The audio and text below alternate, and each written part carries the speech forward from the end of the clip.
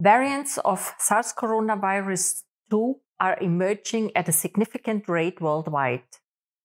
ECDC is constantly analyzing the characteristics of these variants to rapidly inform public health authorities in the European Union. Some variants can put our efforts to control the pandemic at risk and require immediate actions. Based on available scientific evidence, the Delta variant is more transmissible than other circulating variants, and we estimate that by the end of August, it will represent 90% of all SARS-CoV-2 viruses circulating in the European Union.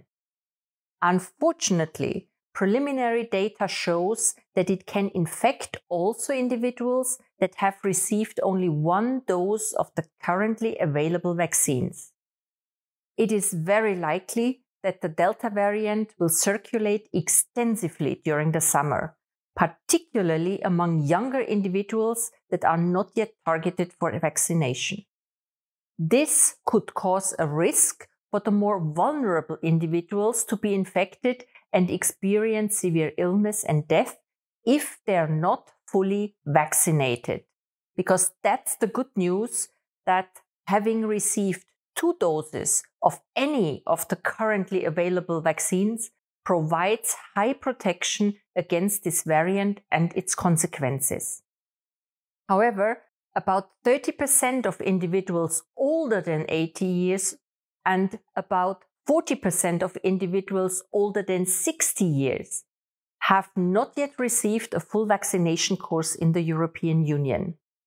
There are still too many individuals at risk of severe COVID-19 infection whom we need to protect as soon as possible.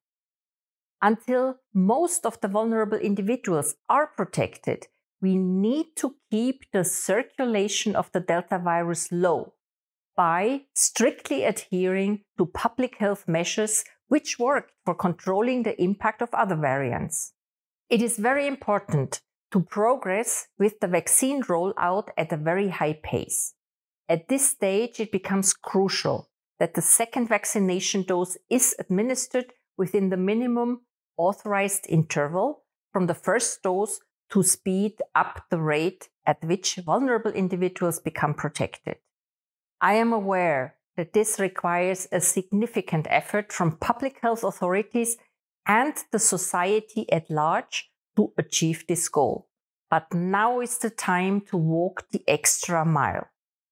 We have several safe and effective vaccines available, and every single infection prevented now through our compliance with public health measures is a life that can be saved by vaccination.